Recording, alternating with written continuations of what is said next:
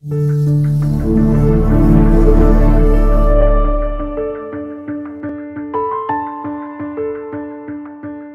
anesthesia, increasing the success of injection techniques with Dr. Gregory G. Winter.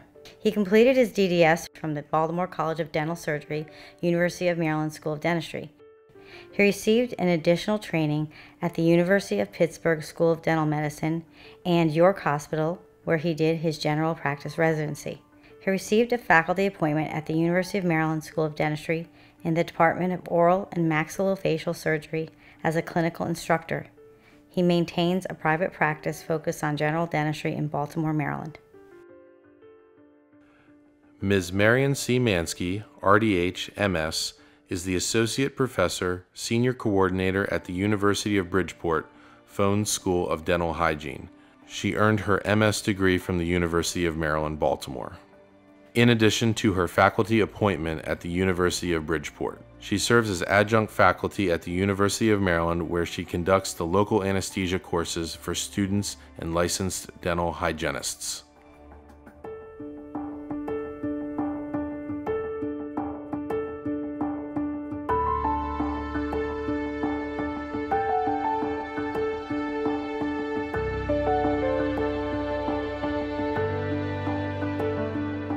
Local anesthesia of the maxilla is commonly achieved by supraperiosteal injection.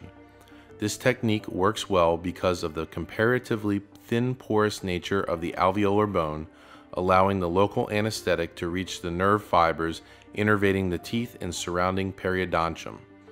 Supraperiosteal injections can be used singularly to anesthetize individual teeth or in combination over an entire quadrant. Individual supraperiosteal injection techniques will be described later in this program. On occasion, profound anesthesia may not be obtained, especially in the region of the maxillary first molar, where dense bone may impede distribution of anesthetic. In cases of acute inflammation or infection, supraperiosteal injections may be ineffective or even contraindicated. 3 other approaches for anesthesia in the maxilla may be alternative to the supraperiosteal technique and are described later in this program. These are the infraorbital nerve block, the posterior superior nerve block, and the maxillary second division nerve block. These techniques are easily learned and can be especially helpful with procedures involving multiple teeth.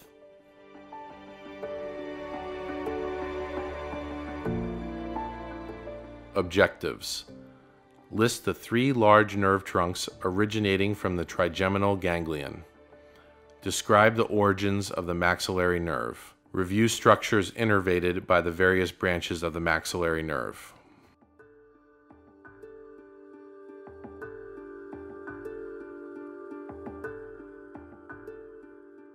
It is critical to understand that the bone in the maxilla is much less dense than the mandible. Visualization is also a key factor in maxillary anesthesia success. Due to the anatomy on the maxilla, the injections will only give anesthesia to the buccal areas. If you want to get palatal anesthesia, you do have to give a supplemental palatal injection.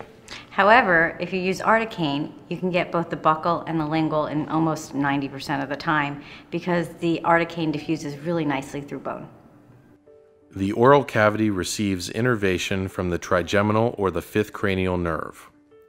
The sensory cell bodies of the nerve form a large half-moon shaped ganglion called the trigeminal, semilunar, or Gasserian ganglion, which is situated in the trigeminal depression of the middle cranial fossa. Originated from the trigeminal ganglion are 3 large nerve trunks: the ophthalmic, V1, the maxillary, V2, and the mandibular, V3. The maxillary division of the trigeminal nerve is exclusively sensory and innervates the skin of the middle portion of the face, lower eyelid, side of nose and upper lip, the mucosa of the nasopharynx, maxillary sinus, soft palate, tonsil and hard palate, and the maxillary teeth, periodontium, alveolar bone, and gingiva. The maxillary nerve exits the cranium through the foramen rotundum to reach the pterygopalatine fossa, where it gives off several branches: the zygomatic nerve, the pterygopalatine nerve, and the posterior superior alveolar nerve. The zygomatic nerve enters the orbit through the inferior orbital fissure. Its branches supply the skin on the side of the forehead and prominence of the cheek. A small branch communicates with the lacrimal nerve of the ophthalmic division to carry secretory fibers to the lacrimal gland. The short pterygopalatine nerve trunks descend vertically to course through the pterygopalatine ganglion. Branches of the pterygopalatine nerve emanating from the ganglion distribute sensory fibers to the midface. These branches include the orbital nerves and posterior nasal nerves, which innervate the ethmoidal and sphenoidal sinuses, periosteum of the orbit, nasal turbinates, and posterior nasal septum. One of these branches, the nasopalatine nerve, passes downward and forward on the nasal septum, enters the incisive canal, and reaches the oral cavity via the incisive foramen to provide sensation to the palatal mucosa of the premaxilla. A pharyngeal branch also exits the ganglion posteriorly to serve portions of the sphenoidal sinus and mucosa posterior to the auditory tube. Palatine branches of the pterygopalatine nerve pass down the pterygopalatine canal and exit via the foramina on the posterior lateral aspect of the hard palate. The greater or anterior palatine nerve emerges through the greater palatine foramen to supply general sensation to the soft tissues of the hard palate and palatal gingiva. The other branches exit from the lesser palatine foramina and innervate the soft palate, uvula, and tonsillar area. The posterior superior alveolar nerve is the last branch to leave the maxillary trunk within the pterygopalatine fossa. Before it enters the maxilla, gingival branches are given off to innervate the buccal soft tissues of the maxillary molar and tuberosity region. The nerve then enters the maxilla and continues down the posterior wall of the maxillary sinus, ultimately contributing fibers to the superior dental plexus. The PSA nerve innervates the maxillary molar teeth with the possible exception of the mesiobuccal root of the first molar, the surrounding periodontium and adjacent buccal mucosa, and the mucous membrane of the maxillary sinus. The maxillary nerve trunk becomes the infraorbital nerve once it crosses the inferior orbital fissure to travel within the infraorbital groove and canal. During its course, the anterior superior alveolar nerve is given off. After contributing to the superior dental plexus, it provides pulpal innervations to the incisors, canine, and often premolars, the periodontium and facial gingiva, and the anterior portion of the antrum and the floor of the nasal cavity. If present, the middle superior alveolar nerve supplies sensation to the premolar region and the mesiobuccal root of the first molar. The infraorbital nerve emerges from the infraorbital foramen to divide into its terminal branches.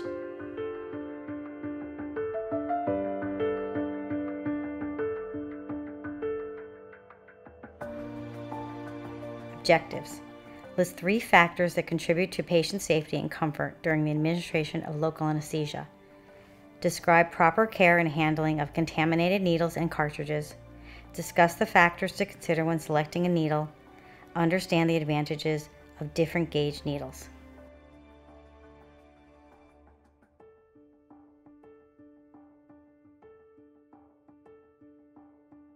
So there are many advantages for using the aspirating, breech-loading, reusable syringe. One, it is long-lasting and sterilizable. 2, when you use the cartridge of anesthesia, you're actually able to see the anesthesia be delivered through the needle. And 3rd, when you aspirate, you're able to visualize whether you have a positive aspiration. Yes, I agree with that.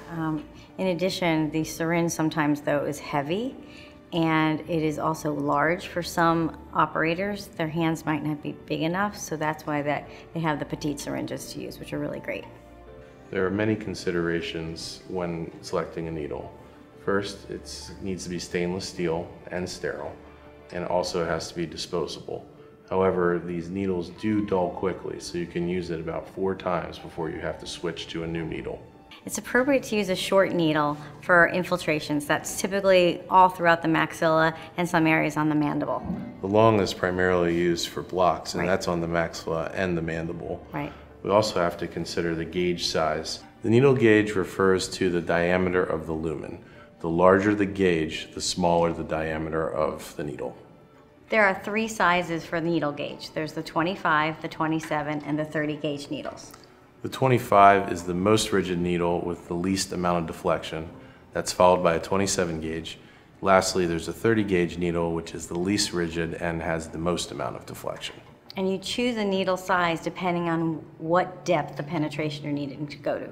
So typically, if you're doing a block, you're going to choose a 25 or a 27. 30s are pretty much for infiltration.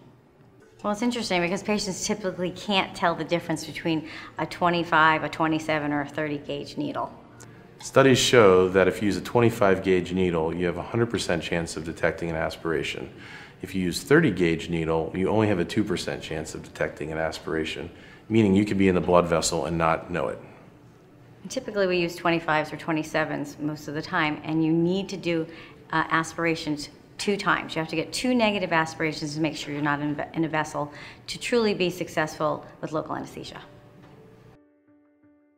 When used correctly, the single-dose cartridge, sterile needle, Jankery capper, and aspirating syringe combine to ensure accurate placement of the local anesthetic solution with minimal risk to the patient. Proper care and handling of contaminated needles and cartridges will reduce the risk of sharps exposure to the patient and clinician. Needles should be immediately covered by a protective shield to prevent accidental needle stick with a contaminated needle. Several devices are available to assist with recapping. Recapping devices come in cardboard, metal, and plastic materials. Approved sharps containers are mandated to dispose of contaminated needles, used cartridges, and other sharps. The containers should be properly disposed of according to federal, state, and local regulations. When used correctly, the single-dose cartridge, sterile needle, and aspirating syringe combine to ensure accurate placement of the local anesthetic solution with minimal risk to the patient. For most maxillary blocks, the 25 to 27 gauge long needle is generally preferred.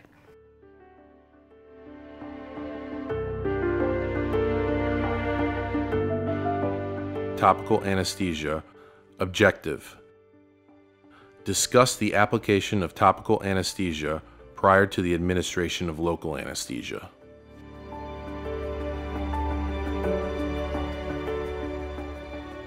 There's many different types of topical anesthetics. There's sprays, gels, liquids, and ointments. For our training purposes, we're going to be using 20% benzocaine. We like to use the benzocaine because an overdose problem is very low and it's poorly absorbed systemically, so you don't have any concerns with that particular ester. There are certain topicals and injectables that should be delivered with care. There's a genetic condition called methemoglobinemia, which can cause issues for certain patients. You should consult directions for proper use. To desensitize the mucosa before the needle insertion, a topical anesthetic is applied to the injection site. The mucosa is first dried with gauze, and a small amount of topical anesthetic is then placed with a cotton-tipped applicator.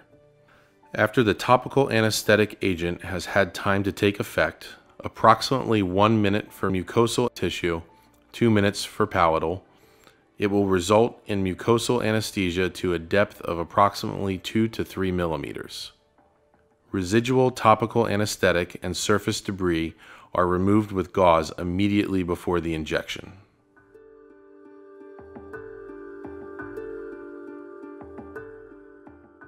Objectives.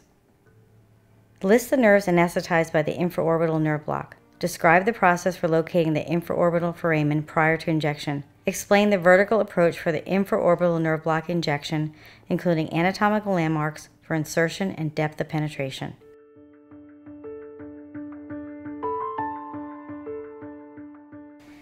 The infraorbital nerve block will anesthetize in one injection all peripheral branches of the infraorbital nerve, the anterior superior alveolar nerve, the middle superior alveolar nerve.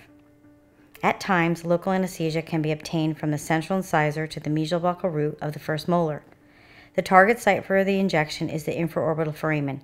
Although several approaches have been described, the vertical approach is the safest and most commonly used. Before injection, it is important to locate the infraorbital foramen. When the patient is looking straight ahead, a line drawn vertically from the medial aspect of the pupil will overlay the foramen. The foramen is identified by palpating the infraorbital rim and feeling a notch or roughness corresponding to the zygomatico-maxillary suture. Then, sliding the finger inferiorly 5 to 10 millimeters will bring it to rest in a depression containing the infraorbital foramen. Anatomically, the pupil, infraorbital notch, and infraorbital foramen lie in a straight line. The clinician should be seated in front of the patient with the patient's neck extended and the head turned to permit visualization of the premolar region. The mouth may remain closed. The index finger is placed over the infraorbital foramen and the upper lip is retracted by the thumb, pulling taut the tissues in the mucobuccal fold. The needle is then inserted vertically about 5 millimeters lateral to the second premolar and parallel to the long axis of the tooth with the bevel of the needle toward the face. The orientation of the needle, as seen from the front of the patient, should mirror a vertical line defined by the medial aspect of the pupil and the infraorbital foramen. For this and other injections described in this program, a few drops of anesthetic expressed as the needle is slowly advanced is useful in minimizing discomfort. The average depth of penetration is about 15 millimeters. After negative aspiration, injection is made with the palpating finger remaining in place to help guide local anesthetic solution into the infraorbital canal. A total of 1 milliliter, or about 1/2 of a dental cartridge, is injected slowly. As with all other injections, the needle is then slowly withdrawn and recapped.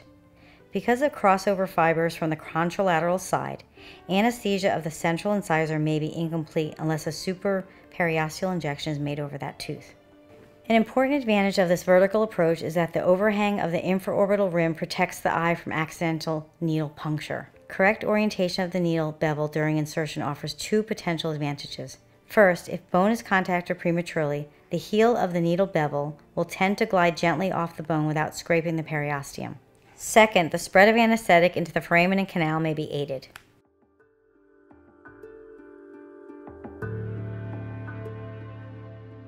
Objectives. List the structures anesthetized by the posterior superior alveolar nerve block.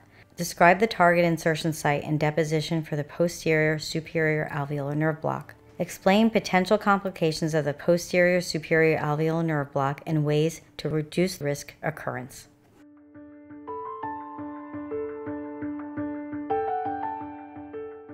The PSA nerve block is technique sensitive because of the anatomy and aspiration risk. The location of the pterygopalatine plexus is very close to the needle and a hematoma is a real possibility. Dental hygienists will not use the PSA nerve block. We would use a PSA infiltration, as would other dental professionals, because it's less invasive.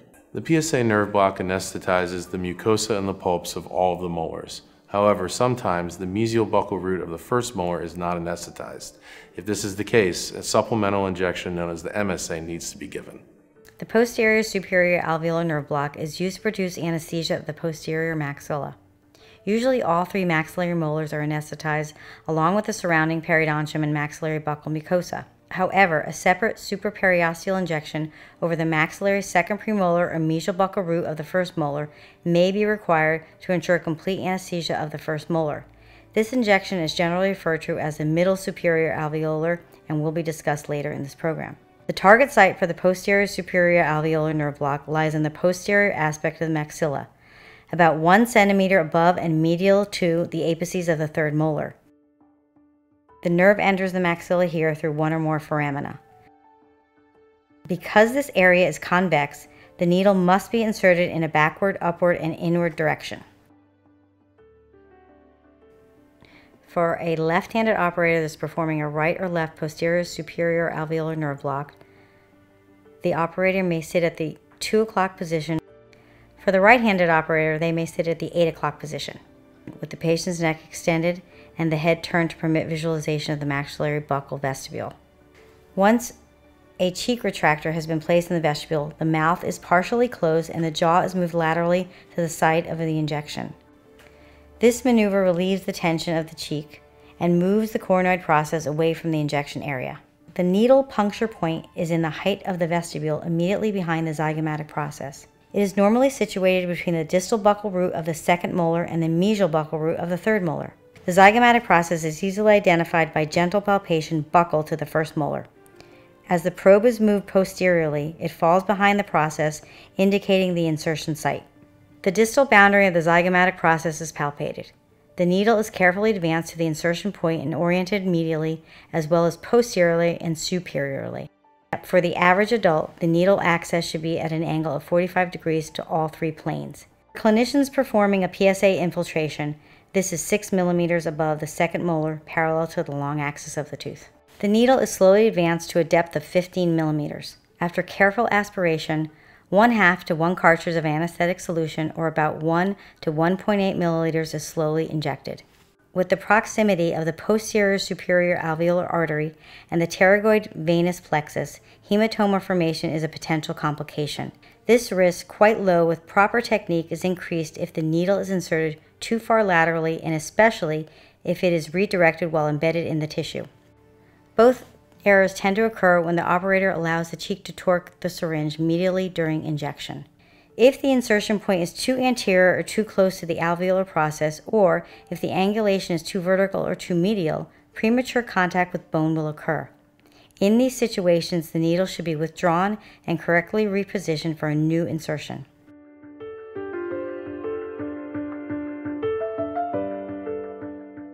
Objectives. List the structures anesthetized by the middle superior alveolar field block. Describe anatomical landmarks for the injection site and depth of penetration.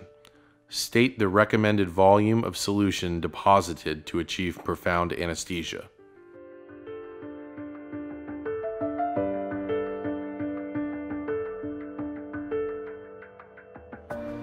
The MSA nerve block would be given if you've given other injections in the maxilla and you find that the first molar is not anesthetized. However, only about 28% of the population even have the MSA nerve. As previously stated, a separate supraperiosteal injection over the maxillary second premolar or mesiobuccal root of the first molar is required to ensure complete anesthesia of the first molar. This is the middle superior alveolar field block. The middle superior alveolar field block will anesthetize structures innervated by the middle superior alveolar nerve when present, and its terminal branches to include the pulp of the maxillary first and second premolars and their facial soft tissues. For a right-handed operator that is performing a middle superior alveolar injection, the clinician may sit at the 8 o'clock position for the right side or the 9 o'clock position for the left side. For a left-handed operator, the clinician may sit at the 4 o'clock position for the right side or the 3 o'clock position for the left side. The alveolar mucosal tissue is palpated at the injection site in the vestibule at the height of the mucobuccal fold superior to the apex of the maxillary second premolar to ensure only soft tissue is injected. Using a 27 gauge short needle, orient the syringe parallel to the long axis of the tooth with the large window facing the operator. Insert the needle at the height of the mucobuccal fold at the apex of the maxillary second premolar, approximately 1/4 of the depth of the short needle, about 5 millimeters, or until the bevel is slightly superior to the apex of the tooth. Aspirate within 2 planes. Slowly deposit 0.9 to 1.2 milliliters of solution, about 1/2 to 2/3 of the cartridge, over 60 to 90 seconds.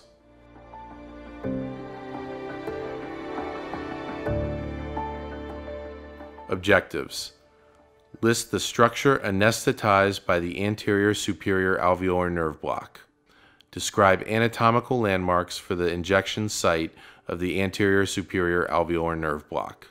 State recommended volume of solution deposited and rate of deposition.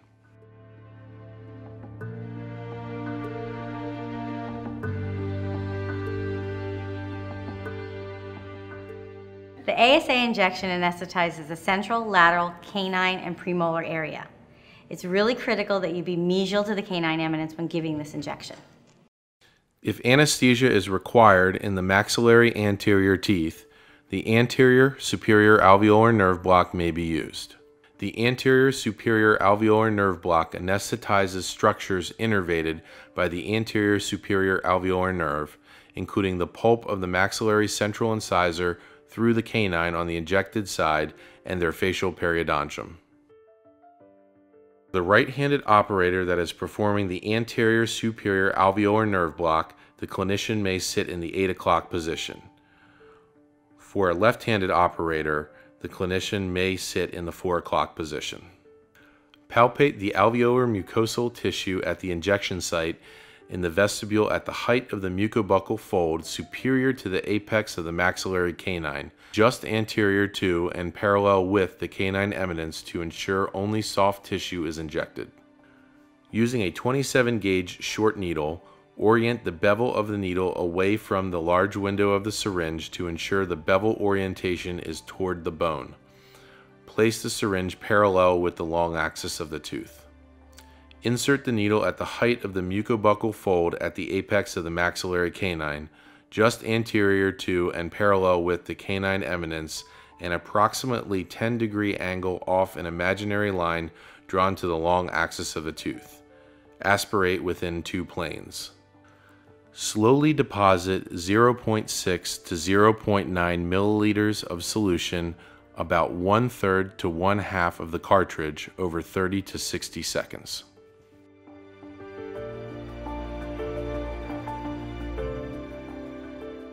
Objectives. List the structures anesthetized by the nasopalatine nerve block. Explain the technique used to identify the greater palatine foramen. Describe the approach used for the nasopalatine nerve block, including insertion and deposition site.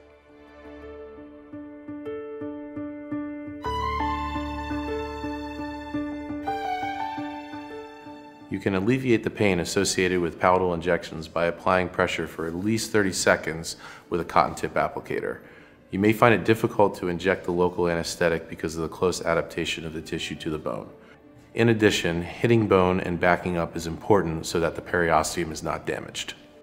Greater palatine nerve blocks are indicated for pain management of palatal soft and osseous tissues distal to the canine in one quadrant.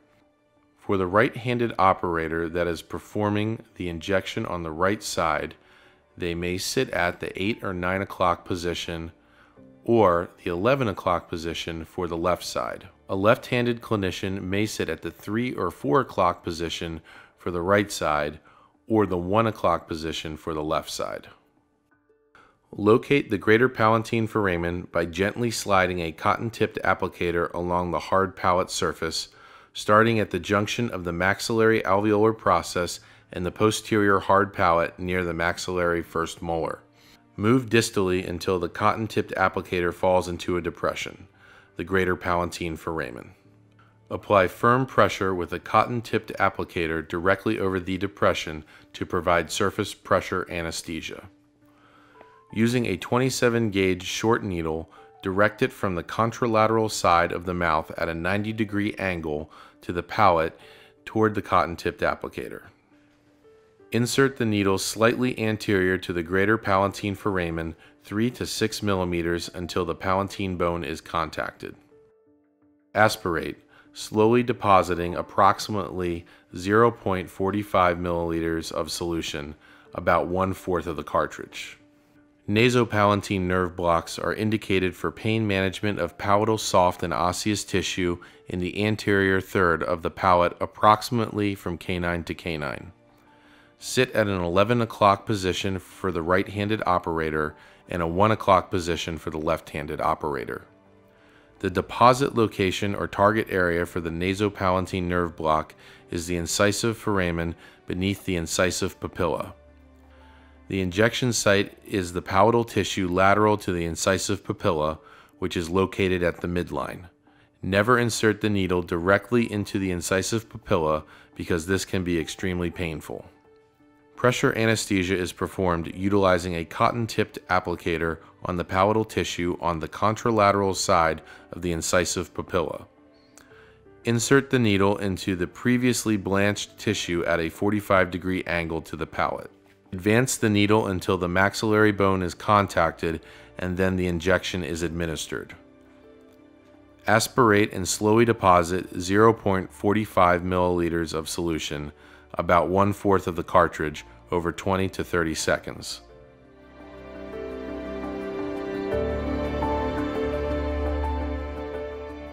Objectives.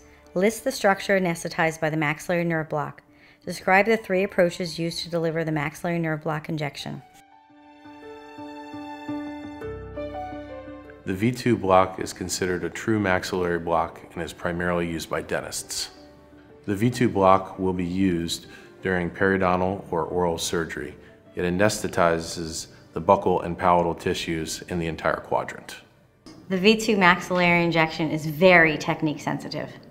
It's technique sensitive during the greater palatine approach because in 5 to 15% of cases there are bony obstructions within the canal. The maxillary or second division nerve block will anesthetize the entire quadrant of the maxilla with a single injection. The target of the injection is the maxillary nerve as it passes through the pterygopalatine fossa. 3 approaches to the maxillary nerve block are possible. The high tuberosity approach is the easiest to perform technically and the least likely to cause discomfort, but it is the most likely to cause a clinically evident hematoma.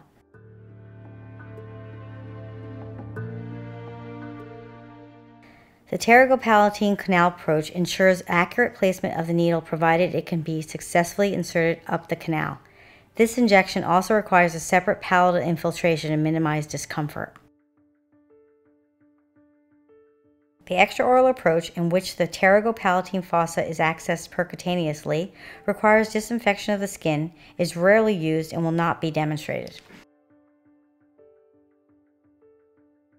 The high tuberosity approach is almost identical to the posterior superior alveolar nerve block, except that the needle is inserted much deeper and slightly more medially to enter the pterygopalatine fossa via the pterygomaxillary fissure.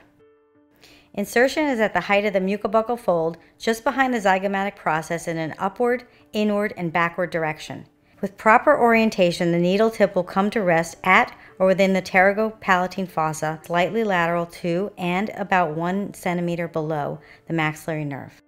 For a left high tuberosity injection, a left-handed operator may sit at the 2 o'clock position facing the patient. A right-handed operator may sit at 10 o'clock. For a right high tuberosity injection, a left-handed operator may sit at the 4 o'clock position, while a right-handed operator may sit at the 8 o'clock position. The patient's neck is extended and the head turned to permit visualization of the buccal vestibule. A finger is used to palpate the zygomatic process. The mouth is partially closed and the jaw is shifted toward the side of the injection. With the palpating finger placed over the zygomatic process, the needle is carefully moved into position. The needle tip is inserted in the height of the vestibule as previously described and slowly advanced superiorly, medially, and posteriorly along a straight path to a depth of 30 millimeters for the average adult. After a negative aspiration, the entire contents of the 1.8 milliliter cartridge is slowly injected. Premature contact of bone requires that the needle be withdrawn before being reoriented to minimize the chances of hematoma formation. A positive stop against bone near the final depth of insertion probably means that the needle has impinged on the pterygoid plate. In this case, the needle should be withdrawn slightly, a negative aspiration obtained, and the anesthetic solution injected. Anesthesia will often be obtained because of medial spread of the solution. If it is not, re-injection along a slightly more medial pathway can then be performed.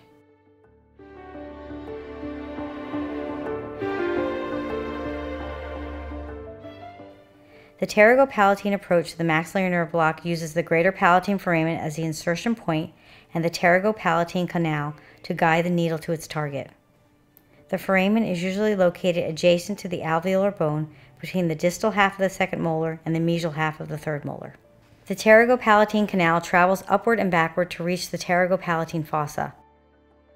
When the needle is inserted to a depth of 30 millimeters for the average adult, the tip will lie 1 centimeter beneath the maxillary nerve. For this injection, a 25 gauge long needle is recommended. However, a 27 gauge long needle is also acceptable. For a left-handed operator that is performing both the right and left pterygopalatine canal injections, the clinician may sit at the 11 o'clock position. The right-handed operator may sit at the 8 o'clock position. To provide visibility, the patient should extend the neck and open the mouth widely. The greater palatine foramen can be identified by placing a round probe at the junction of the maxillary alveolar process and hard palate. As the probe is moved posteriorly from the second molar, it will appear to fall into the fovea created by the foramen. Topical anesthesia of the hard palate is not easily achieved with conventional preparations. Additional anesthesia may be obtained by applying pressure to the injection site with a cotton tip applicator. Locate the greater palatine foramen. Direct the syringe into the mouth from the opposite side with the needle approaching the injection site at a right angle. Place the bevel against the soft tissue at the injection site.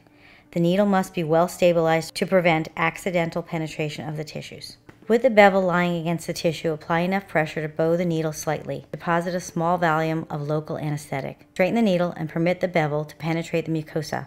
Continue to deposit small volumes of anesthetic throughout the procedure. Continue to apply pressure with the cotton tip applicator stick during this part of the procedure. The greater palatine nerve block is now complete. Probe gently for the greater palatine foramen. After locating the foramen, very slowly advance the needle into the greater palatine canal to a depth of 30 millimeters. Aspirate in 2 planes. If negative, deposit slowly 1.8 milliliters of solution over a minimum of 1 minute. Withdraw the syringe and wait a minimum of 3 to 5 minutes before starting the dental procedure. Perhaps 1/10 of the canals have bony obstructions that may prevent passage of the needle. If the canal cannot be negotiated, then the injection should be aborted. Excessive force can lead to needle breakage, perforation of the thin medial wall of the canal, or deflection of the needle laterally into the infratemporal fossa. If the needle pierces the medial wall of the pterygopalatine canal and enters the nasal cavity, air will be drawn back into the syringe during aspiration. If the needle is advanced too high in the pterygopalatine fossa, as can happen in children and small adults, blockade of the nerve supplying the orbit can occur. This rare complication can result in diplopia, and even temporary loss of vision. The patient should be advised that these effects are transient and will disappear as the local anesthetic dissipates.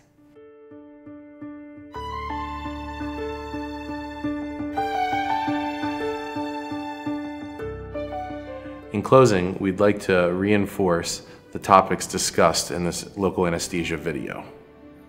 It's important to select the most appropriate technique for the safety of your patient. Successful and safe local anesthesia is the foundation for clinical dentistry. Only with a thorough understanding of local anesthetic techniques and their anatomical basis can we accomplish our goal of providing high-quality dentistry in a pain-free environment. Before using any of the drugs or devices discussed or pictured in this program, clinicians should consult the full prescribing information.